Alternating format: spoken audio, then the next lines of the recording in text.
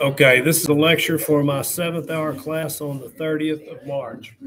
Okay, when the Republicans were elected in 1900, William McKinley and Theodore Roosevelt, when they were elected in 1900, the Republican Party promised the American people that they would build an Isthmian Canal, that they would connect both oceans, the Pacific and the Atlantic, because now the United States, now the United States had a great empire and we had to be able to rush our Navy from one sea to the next.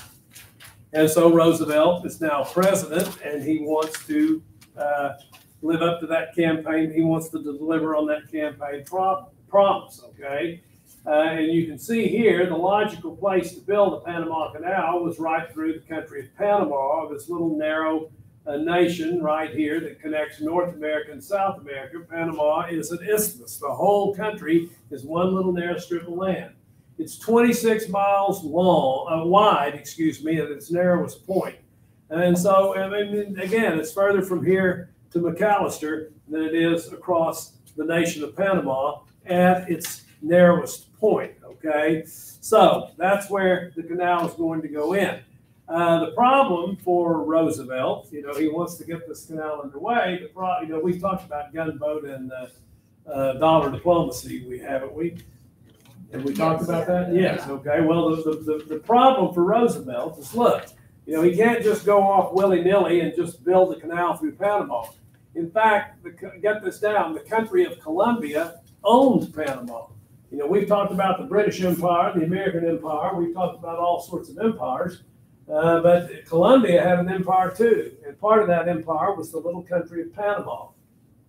And so Roosevelt had to get this down with Panama, and he tried. The Panama Canal episode is a perfect example of both dollar diplomacy and gunboat diplomacy. He tried to deal with them by paying them. He said to the Colombians he sent representatives down to Colombia, and he said to them, "I'll pay you $10 million." For a 10-mile wide strip of territory, 26 miles long. And the Colombians said no. Their attitude was every time we deal with those gringos up north, we end up on the short end of the deal. They get more and we get less. We do not want to have any sort of dealings with the United States. And so Roosevelt's representatives came back. They said, we offered the Colombians the money. The Colombians said no. So, Mr. President, we probably can't build the canal. And Roosevelt said, well, but I want that canal. And they said, well, Mr. President, there's only one way to do it if they won't take money for it, and that is to go in and take the canal. And if you do that, you will be breaking international law. And at that point, Roosevelt slammed his fist on the desk and said, damn the law, I want that canal. So here's what he did. Roosevelt, one of the things you need to understand about him is he was not someone to be deterred. You could tell him no. He could knock on one door and they could say no, and he would just keep knocking on doors until he found one in which someone said yes. So here's what he did. Get this down. He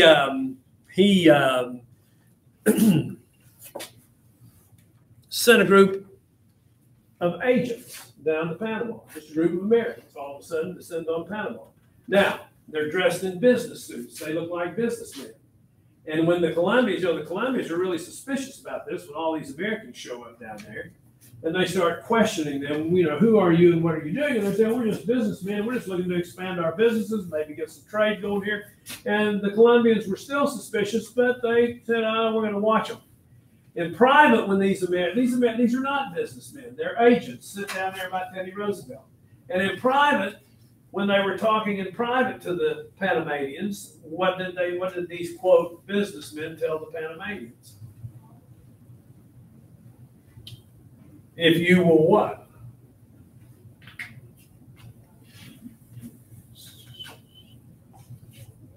I left out an important part of the story. 50 times, look at little Panama up there, 50 times Panama had tried to break away, rose up and revolted against Colombia. 50 times, that's an important part of the story, 50 times the Colombians crushed them. But what do these agents tell the Panamanians now? If you join us, huh? If you join us, if you help us take over. If you rebel, we'll help you. If you could try make it number 51, we've been authorized by the President of the United States to tell you if you try one more time, you will have the support of the United States.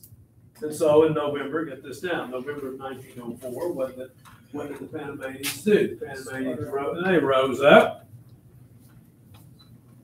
And you just won't believe this, but just as soon as they declared their independence, right offshore, boy, what a coincidence.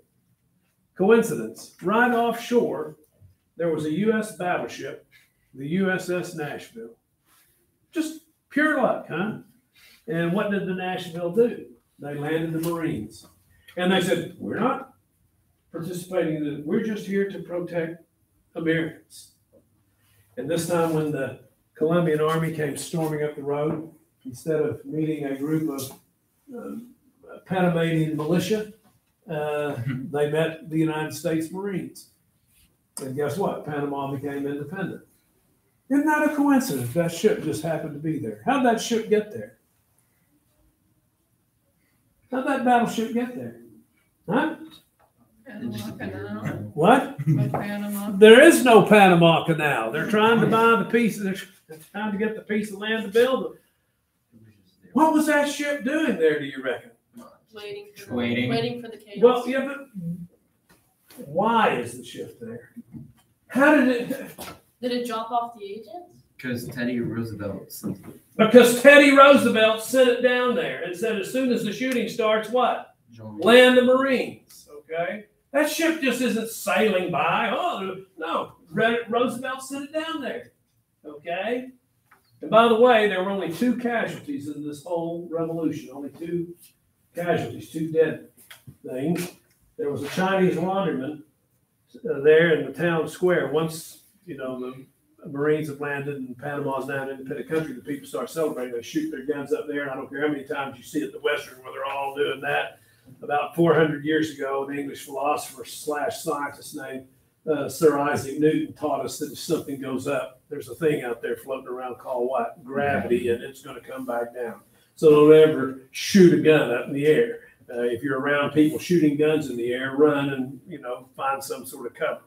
But this Chinese laundryman was there. He had a little donkey and he had a cart with the laundry in it. He was delivering laundry. And they're all out there shooting their guns up in the air. And a bullet came down and killed him and his donkey. And that's it. Those were the only 2 things that died in the Panamanian Revolution. If I was a citizen of Panama, I would, recommend that in the town square of Panama City, they may have one for all I know, a statue of this Chinese laundryman and his poor donkey. But anyway, that's it. And guess what? Who was the first? Get this down. Who was the first nation to recognize Panama? So yeah, Panama is a legitimate independent country. Who was the first country to do that? Gee, what a coincidence! The United States. And then, of course, what did we do? We said to the Panamanians, we'll pay you $40 million. How much had we offered to the Colombians? $10 million. And we said to Panama, we'll pay you $40 million just to sell us a 26-mile long, 10-mile wide strip of territory to build a canal. And the Panamanians were so grateful to the United States. What did they say? Sold America. So Teddy Roosevelt got, and in 1904, got this down, he started, or not him, well, I don't know. Here's a cartoon. The American people has loved Teddy Roosevelt. And there's a cartoon. Our cowboy president wanted that canal. They wouldn't give it to him. So what did Teddy do? He just walked down there and started digging. And here are all the ships of the world waiting to get through. And look at that. Teddy is throwing mud. And guess where it's landing? It's landing over here over in Bogota. What's Bogota? It's the capital city of Colombia. So this is another to Colombia, okay? And Roosevelt later said, he said, while the Congress debated, I took that canal. He would say that in private. He never said it in public. I took the canal. Typical Mr. Show-Off Teddy Roosevelt, okay? They started building it in 1904, got this down, and it doesn't open until 1914, okay? It took them 10 years. First ship went through in 1914. That was long. Roosevelt left the presidency in 1909, but guess what? This was his favorite project. I'm telling you, he's so proud of the Panama Canal. And again, we don't even talk about the Panama Canal today, but it was as important as the moonshot. It's important. It was in its day. And Roosevelt would go down there, and there he is, a little fat guy sitting in a white suit up on a crane, and he would make sure that his pet project was coming along nicely, okay? And he actually lived to see the first ships go through the Panama Canal. The United States, by the way, I don't know if you've seen the Panama Canal. There it is. Okay, that's not ocean water. That's rainwater. We get about 35. If we have a good rain year here in Oklahoma, eastern Oklahoma, we get about 35, 40 inches a year. Down in Panama, they get 1,500 inches a year. And they collect it in vats and they feed it through dams to this canal. Okay. And by the way, this is how the canal works. There's a series of locks. There are a bunch of people watching. See those doors are open. They filled up this lock, and then they're going to go here, and then they're going to go there, and then they're going to go across this lake. Just like this, that you sail in, it fills you up to the next level. And by the way, those ships, this building you're in is about 30, 35 feet tall. The Panama Canal, those locks, they raise those ships 85 feet in the air. Okay, and then you get to this lake, and you can sail across that lake, and then you get here, they pump the water out, they pump the water out, they pump, and you go off into the Pacific. Or if you're going the other way, you go into the Atlantic. It takes about 8 to 10 hours for a ship to get through. Okay, you can't get your Sea-Doo and just speed through there. It takes 8 to 10 hours, yes. With it, so you said they wanted that so it's like easy for military use, right? I'm sorry? You said they wanted the canal so they could have Yes, ships sir. go through.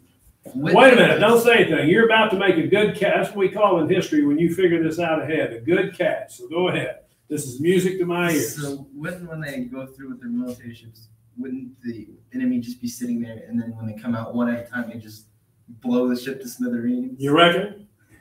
8 to 10 hours, yeah. Well, that worked. By the way, that worked in 1914. I mean, now we have planes using it. But now, no. Look, get this down. We gave in 1978. So we get the canal in 1904. In 1978, the president of the United States was a man named Jimmy Carter.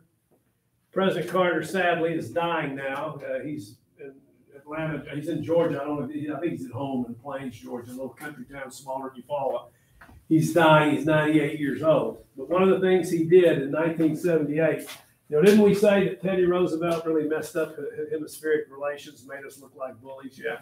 Well, Carter tried to cure that. And he said in 1978 to us, and I remember this well, I was in college, and there's all kind of political stuff going on in college. But anyway, he said to the American people, we need to give that canal back to them in the year 2000. Well, I want to tell you something. In 1978, talk about the year 2000, you're just going to talk about 400 years from now. But this kicked off the biggest debate. You made a really good point. This kicked off the biggest debate in American history that I have seen in my lifetime. Every night on television, there was a panel. There were 2 panels on the screen. One group of guys, experts sitting over here saying we got to keep the canal. The other saying we got to give it back. And of course, the argument of those people who said we can't give the Panama Canal back to the Panamanians was, hey, we're in the middle of the Cold War. What if we give it back? We're not down there to protect the Panama Canal. And who was our big enemy in the Cold War? Soviet Union, yeah. And the Soviet Union gets control of that, then they will have a foothold in our hemisphere and we'll lose the Cold War. Oh my God, we can't give it back. But what's the problem with that? And by the way, eventually, when President Carter went down and signed a treaty saying we're going to give this back in 2000. But when a president signs a treaty, what does he have to do? Does that treaty automatically take effect? No. What does he have to do? Go through Congress. Which house? There are only 2. Pick one. If you're wrong, I assure you nothing bad will happen to you. What? The Senate. The Senate. That's exactly right. By the way, what does the vote have to be in the Senate? Like 2/3, 67 votes. Do 2/3 of the Senate ever agree on anything? Hardly ever. That's why you don't see many treaties. I was saying this the other day, and I can't remember the last time the president sent a treaty. You know what? If a president sends a treaty to the Senate and it fails, for all intents and purposes, his presidency's over. So they're very, very careful about doing that. They don't. Well, Jimmy Carter sent this treaty. There's this huge debate. People are marching in the streets. Don't give up the canal. Jimmy Carter sends this to the Senate, and the treaty passed by 1 vote. And Jimmy Carter was a Democrat. And do you know who cast the 1 vote? A Republican. Do you know who that Republican was? Well, he was from Oklahoma. People called him the founder of the Oklahoma Republican Party. They wouldn't let him in the Republic. He's one of my great heroes. I think he's the greatest governor, the greatest senator we ever had. He was the first Republican ever elected a governor in Oklahoma. You all had Oklahoma history, right? Yeah. Well, then you know this guy. Right? No, You didn't learn this in Oklahoma history? no. How was Oklahoma history? It's just a bunch of computer. Computers. We did it slides. You did what? We went over slides like on Edmund. Ed, Yeah, we did. Ed Benham's great. What was his last name? Hmm? What was his last name? Well, I'm not gonna tell you. I'm gonna wait for you to tell me. You've been in Oklahoma history. You've been in Oklahoma history since I have. I was in Oklahoma history in 1968. William. That's a long time. William smoked something, right? William what? You said William smoked something? No. Something with this. Something with this, no? Henry Bellman. I wouldn't worry about none of that. Henry Bellman, great American. By the way, he gave up his sentence in Oklahoma. Listen, 90% of the people of Oklahoma said, we got to keep that canal. And Henry Bellman put his political career on the line and voted his conscience. He's a great hero. By the way, that shouldn't surprise you, guys. And by the way, some of these newspaper men really condemned him. They said, oh, he was gutless and all this and that, afraid to stand up to the president. You know who Henry Bellman was? Henry Bellman was a Marine in World War II. There's a little battle called Iwo Jima, and the first wave of Marines that went into Iwo Jima, 60% of them were killed. That's the first wave. You know who was in that first wave on that beach that day? Henry Bellman. And for these little punk newspaper men to call somebody like that a coward because he voted his conscience, it just, I know this is being taped, but I'm sorry, it makes me want to choke. But anyway, so now you got it on tape. You want to go to school board and say, oh my God, he's talking about choking people. We're scared of that. So I expect that to happen sometime. Anyway, so Henry Bellman saved this Democrat president, okay? Henry Bellman. Proud graduate of OSU. And by the way, when he got put out of the Senate by the people of Oklahoma, the way he did get put out, he could read the political tea leaves. He said, I'm not running again. But he became a political science professor up at OSU. And a lot of good people were privileged to sit in his class and learn about how this government works. And they couldn't have had a better choice. But anyway, in 2000, we gave it back. And you know what? After all this fuss and bother, in 2000, it didn't even make the first front page of the newspapers. But you're right. Look, here's what Henry Bellman said. Do you think ships were bigger in 1978 than they were in 1904? Yes, they were. They were much bigger. Do you think ships are big? Do you think our ships are bigger today than they were in 1904 or 1970? Yes. Sure they are. Most of our ships today can't even get through the Panama Canal. And like you point out, would you really, in a war with missiles flying everywhere, would you want the fleet just slowly go 8 hours to go through? That'd be sitting ducks. By the way, so what? What if the Russians got to control the Panama Canal? What would it take to dismantle the Panama Canal? One pilot, one plane, one bomb. That's it. And the Panama. So Henry Bellman and Jimmy Carter were absolutely right. Now, by the way, we gave it back in 2000. Are American ships still going through the Panama Canal? Yeah. Sure they are. Sure they are. So anyway, since 2000, and by the way, we're saving money. Our ships get to go through the canal. We don't have to keep the stupid thing up. We don't have to keep troops down there to protect it. That's a pretty good deal for us. Okay. So speaking of deals, get this down. We're gonna leave foreign affairs. We've been talking about foreign affairs. We're going to start talking now about domestic. Teddy Roosevelt's domestic policy. Get this down. Domestic policy. Quickly here. Domestic policy. Now, presidents deal with two types of problems. We've been talking about foreign affairs, but now we're going to talk about domestic affairs. And domestic affairs, get this down, those are problems that the president deals with in this country, okay? Have we talked about this? Well, now we are. So anyway, can you name me any, what are some domestic problems that Joe Biden is dealing with today? Drugs. What? Drugs, big one. I think 7 people every hour die of fentanyl. Yeah, that's a problem. Here, Our economy. the economy. Can you give me a specific example of the economy? So that ticks you off? Do you drive? Yes. Yeah, you like the gas prices? No. Do your parents like the food prices? Loaf of bread, a gallon of milk? No.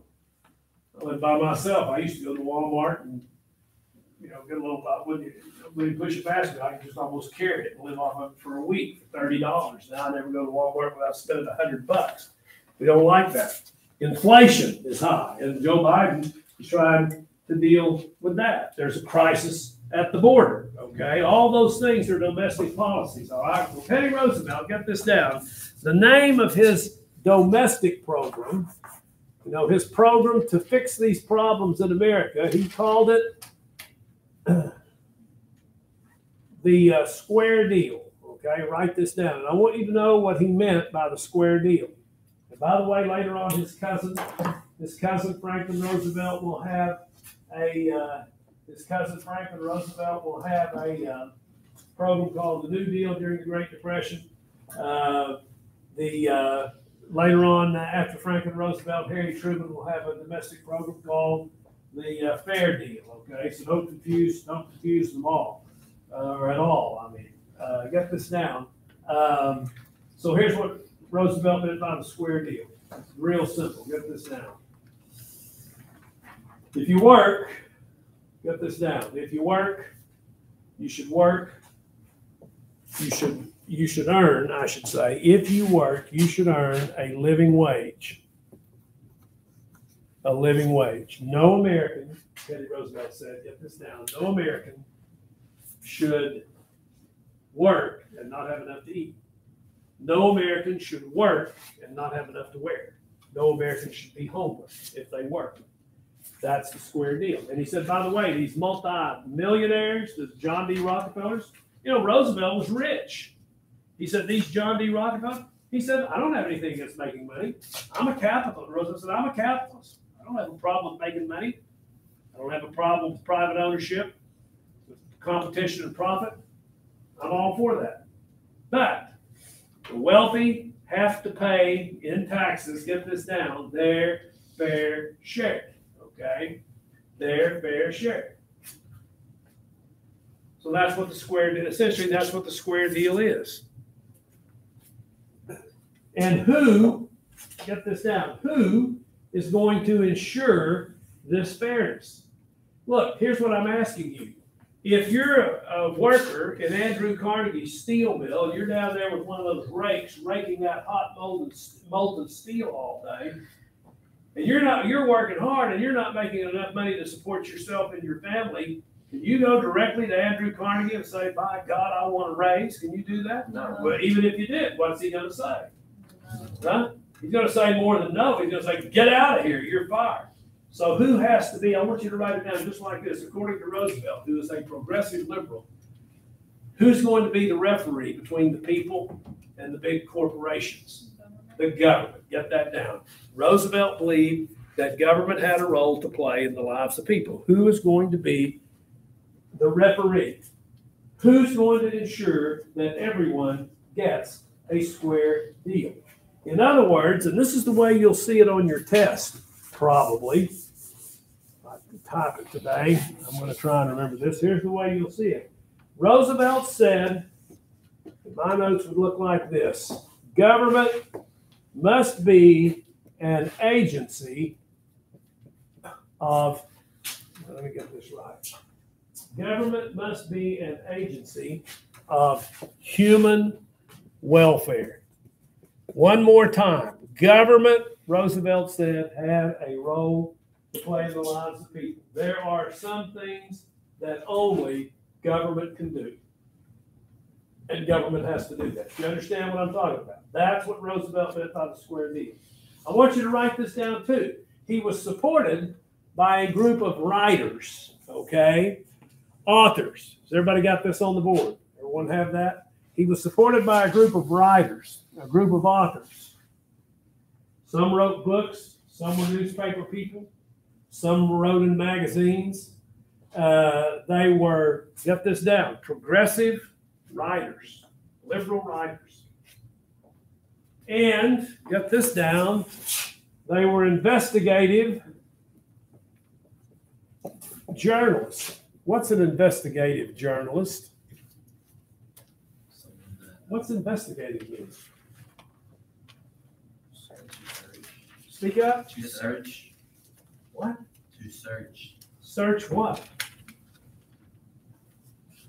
It's writers who investigate. You know, they say they've got little cameras now that you can just put right in the lapel of your coat, and you can go in some corrupt doctor's office. You know, you hear this report that this doctor is writing all these prescriptions for OxyContin to a guy, to a friend of his, who goes out and sells it, and then the doctor gets a kickback. He gets part of the money. I'm not trying to besmirch the medical profession here, but that has actually happened. And how, you know, and a reporter will hear of something like that going on. He'll put his little camera on it. He'll go in and say, I just want to interview you. Or he'll just go into someone there in the doctor's office. He might get a job as a receptionist, or she might get a job. And she records all that. And you can see what's going on. And she exposes that, right? That's an investigative reporter, right? You understand what I'm talking about? Well, these people are investigative reporters. You get this down. They want to point out the problems. Are you with me? They want to point out the problems of society. So do they agree with, and by the way, who do they want to fix those problems? Government. So do they agree with Roosevelt or disagree with Roosevelt? Yeah, they're all from, but listen, Roosevelt was frustrated with these guys because get this down, they wanted it done now. They wanted it done now. They wanted it done by sundown. They were constantly badgering Roosevelt. Why don't you get this done? And of course, Roosevelt's attitude is, look, I can't just clap my hands and do away with poor people or poverty. That's what we'd say that, not do away with poor people, do away with poverty. I can't just do that. It's a process. Yes, we're going to help the poor. Yes, we're going to create jobs. But it's going to take a while. I can't just do it all at once. And these writers will just keep uncovering more and more problems. They're just stacking up on Roosevelt. Roosevelt said, I'm trying. Roosevelt said to them, you never write about anything good. There are a lot of good things going on in this country, but you never write about by accomplishments. You're always saying, here's the problem, and Roosevelt ain't fixed it. And so he had a name for them. He called them the muckrakers. Write this down. The muckrakers. And he said, you know what? He said, if you dig deep enough, you'll always find what? Something wrong. You'll always find something wrong. Give me a chance before you dig in. Give me a chance to cure these problems, and then we'll go. The muckrakers just kept writing. You see that? That was a critical. Roosevelt called them the muckrakers, okay? Well, here are some muckrakers. Write this down. I want you to know these people. There were a lot of muckrakers, but I'm just going to put the ones I think are the most significant muckrakers. Everybody got to take a break real quick. Quickly. Chop, chop.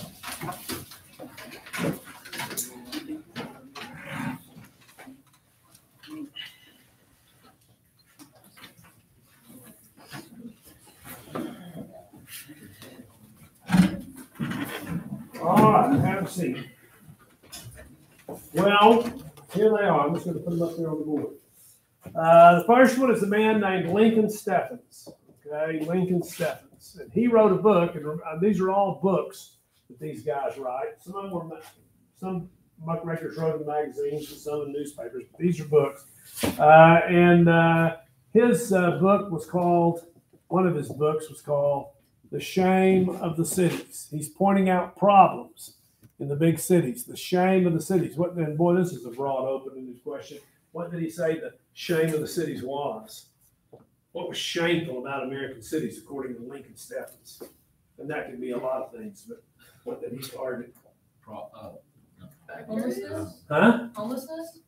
Well, that certainly would be one, but that's not what he's talking about. But that's certainly one. You haven't said anything wrong. What'd you say? I was about to say poverty, but Well, same thing. factories. Get this down. The big bosses, the political bosses. Okay. Look, He said in the big cities, democracy's dead. The people don't have any say. It doesn't make any difference who you vote for, because who's going to make the final decision as to who wins the elections? The boss. So he said that's a problem. He said the big bosses are destroying what in America? Democracy. The what? Democracy. Democracy. Democracy. Okay. Next, write this woman down. Okay. Put a big star by her name, because she may be the most famous muckraker of them all. It was a woman named Ida Tarbell. She wrote a book called The History of Standard Oil. What do you think that was about? Rockefeller. What about him? His monopoly. I think you just about said it. What'd you say? His monopoly. Monopolies. Get this down. She said monopolies are destroying America. It's destroying competition. It's destroying the ability of the poor to rise to the top. You with me? And by the way, she had some personal experience with this, because her father owned a small oil company, and Rockefeller's company tried to, not Rockefeller personally, but his company tried to buy him out. And the man said, no, I built this company with my own hands. These employees here, these 20 or 30 or 50 employees are dependent on me. I'm not going to sell out. And what did the Rockefeller, this huge, gigantic oil monopoly called Standard Oil of Ohio, what did it do? It bought up all the railroads around him, and he couldn't ship his oil out and sell it, and he went broke. That was her own father. And so she writes The History of Standard Oil, condemning the great monopolies. And then this man, write him down, Ray Stannard Baker. By the way, you go to school. I'm sure all these books are on sale or for sale. They may be on sale. It's near the end of the semester. For sale over at OU, most of them, because you're required to read these things in your history classes. Okay, not just OU, all of these other universities as well. Ray Stannard Baker, he wrote a book called Following the Color Line. Okay, Following the Color Line. What do you reckon that was about? Racism. Specifically, what about racism? The color line. What? Segregation. Segregation. Write that down. He pointed that out. He said the government needs to do something about this. And then this man, Jacob Riis. He was from Norway. He was an immigrant. And he wrote a book called How the Other Half Lives. Who was he talking about there?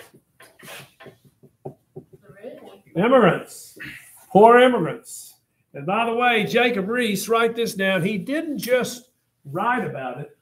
He used the latest technology to report. And by the way, many Americans didn't know the conditions that immigrants lived in. Tonight, there would be a report on it on television and everybody could see it. But not in those days. They didn't know. And he exposes them to the conditions that the immigrants and the poor, but the immigrants especially, the way they had to live. And he took a camera. Get this down. He had a camera. He took pictures. You've heard the old saying, a picture's worth 1,000 words. Well, he put that into practice. He took pictures, and they were published. And you not only could read how these people live, but you could actually see pictures of it. Jacob Riis. And then Upton Sinclair. Put a big star by his name. He wrote a book, and I'm going to talk more about this book later. It was called The Jungle. What do you think that was about? The what? The wars. No? You're thinking, though. Amazon. What? The Amazon. No. These all deal with Americans' problems going on here in America that they say the government has to fix. Well, that would be a little bit of a stretch. Get this down. The meat packing industry or the food industry. Okay? The food industry. He showed how unsanitary. Get this down. It showed how unsanitary and how filthy it was. When you go buy a pound of hamburger at the Eufaula Market or Nichols Grocery Store or anywhere, you don't think on the way home, gee, I wonder if I put that out on the grill and make hamburgers, if I'm going to be dead 3 days later. But that was a real concern in those days. And I'm going to talk more about this book, but those slaughterhouses were absolutely filthy. And who ran the slaughterhouses? The owner of the slaughterhouse. What's Upton Sinclair saying? Huh? No, not getting rid of them, but we Clean gotta them. clean them up. And who's gonna make sure they're cleaned up? Are the owners gonna do that? The government. By the way, you go down to McDonald's and occasionally you go down and you see these guys in hard hats and white coats. They're government inspectors, making sure that behind the grill down there, there isn't grease that thick with cockroaches stuck in it. Okay? Making sure it's clean, it's sanitary. You know, they're not poisoning the public. Well, that wasn't true when he wrote that book, but as a result of this book, the food supply of America is fairly safe. But I'd say more than fairly safe. And then finally, this man, Stephen Crane. Okay? Stephen Crane. You know, Stephen Crane, this is not the book I want to talk about right now, but Stephen Crane wrote a book you used to have to read to get out of school. It's called The Red Badge of Courage. You want to build your brain, you know, I'll tell you something. If you don't read, you're not educated. I don't care how many diplomas or certificates they give to you, high school diplomas, college degrees. I don't care if you haven't read, you're not educated. You should have to read to get out of school. This book is in our library. You ought to go pick it up. You know, and about 30 years ago, some idiot said, or maybe not, it doesn't make any difference what kids read. We just want kids reading. What an idiot. If you don't think there's any difference between A Tale of Two Cities and Sports Illustrated, you need to go sit down and talk to someone. It makes all the difference in the world what you read. That's a great book. That'll build, and it's a great story. It's not, you know, it's not like there's going to be a, you know, somebody standing behind you with a stick beating you while you're reading, so you'll suffer. It's a great story. It's about, and I'm not giving anything away, but it's about a young man that goes to fight the Civil War, and he thinks he's going to be a great soldier. And when the first shots are fired, he runs away, but he later regains his courage. And I haven't given away anything, but it's a great, inspiring book. Just 1 second. But that's not the book. You ought to go check that out of the library. It'll build your brain. But that's not the book that I'm talking about here. Stephen Crane wrote a book called Maggie, A Girl of the Streets. A Girl of the Streets. And underline that. It's about a girl. She and her mother immigrated from Ireland. The father had abandoned the family. She's 12 or 13 years old. When they get to the United States, the mother dies. The little girl's left in the streets of New York by herself. She finds a kind gentleman comes up, and he says, "I'll give you a place to stay and something to eat." What does that kind gentleman turn out to be? A pimp.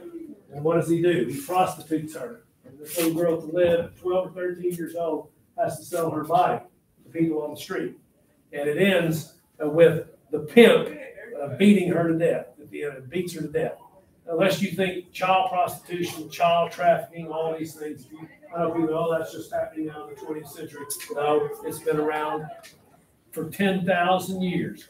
I told in an earlier class, if I could clap my hands and take us all back to ancient Babylon 10,000 years ago, the streets would be full of child prostitutes. It's as old almost as the human race. Braylon, come to the office, please. He wrote about that and said government has to take action to end this deplorable situation. All right, your test is tomorrow.